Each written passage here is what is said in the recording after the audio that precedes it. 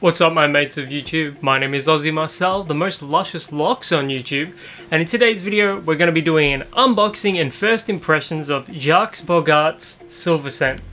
Now this is the original one, none of the flankers. I think I own all of the flankers, but I do not own the original, and I picked this one up for $31.95 Australian. That's actually, you know, I bought that at my local pharmacy, and that's the cheapest price I've ever seen it. I've seen it at Chemist Warehouse for 35 Australian, but 31.95, too good to pass up. So just unboxing it now. I'm imagining it's gonna have that similar, you know, fabric softener vibe that I get from Jacques Bogart Silver Scent Intense. I'm also imagining it's gonna have that same, like, similar grape soda vibe or grape soft drink if you're an Aussie like me. Yep, I'm feeling like that's what it's gonna be. I get the vibe, get it out of the box already. So just unboxing it. Packaging is what it is. All the Jacques Bogart boxes from what I've seen have a similar sort of shape and size. And here it is, Silver Scent.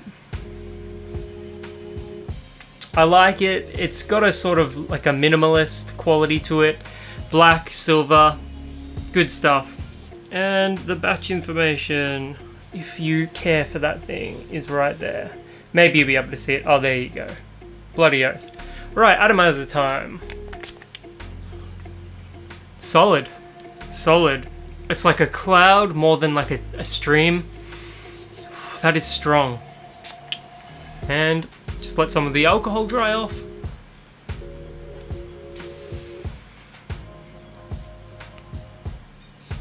Alright, straight away I get laundry detergent, fabric softener, synthetic / artificial grape.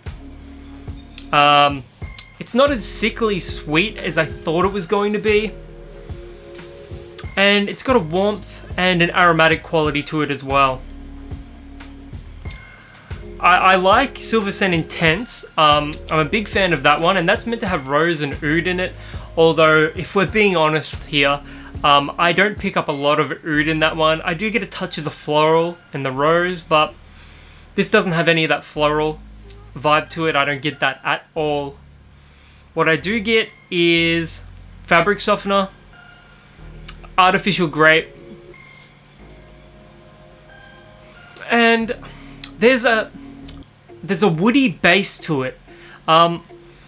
It's more on the synthetic side as far as woods go, and I think immediately of wood varnish. So if you've ever had wood floors in your home, you know the varnish that you put on the top of it to like give it a cleaner look, to clean it, keep it waterproof and whatnot. I get a touch of that, but not in a bad way. It's not going to be the most versatile fragrance you wear. Performance, like the rest of the Silver Scent line, I'm thinking it's going to be 8 hours plus on my skin. So solid performer, especially for the price. I would say, yeah, it's a little woodier than Intense. It's definitely got more of that grape vibe than Intense as well. More of the grape vibe than Deep or Midnight as well, by Jacques Bogart, the Silver Scent flankers. It's not an unpleasant sort of wood varnish either. It's it's synthetic and it doesn't smell natural at all, so none of this fragrance smells natural. But that doesn't mean it's a bad thing. I'm a fan of this one. Versatility wise, autumn, winter, and maybe very early spring. So late autumn, winter, early spring. Summer, you're going to be hard pressed to find a situation where this is going to be appropriate. But I've got a feeling, and I've got experience wearing the other Silver Scent fragrances, there's going to be a certain type of people out there, and maybe you're one of these people, that you're going to be able to pull this off and get pretty big compliments for it, because it doesn't smell similar to any other fragrance out there. The closest point of comparison I can possibly make is Yo Pom just the classic late 80s Eau de Toilette. Similar in sort of how synthetic it is, but obviously this is going to be more mass appealing, if I can say that, than Jeu Pomme. So yeah, don't regret buying this one at all, and I think this finishes off my Silver Scent collection. For $31.95, it's worth the money. I know it's gonna last, and it's got a unique quality to it as well. And if you're a young guy, I mean, I would recommend this for a more mature man, like 30 plus.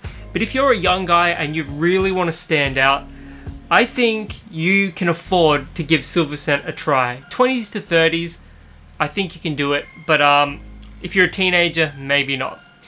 Anyways, have you ever worn Silver Scent before? If you have, let me know in the comments. My name is Aussie Marcel, the most luscious locks on YouTube.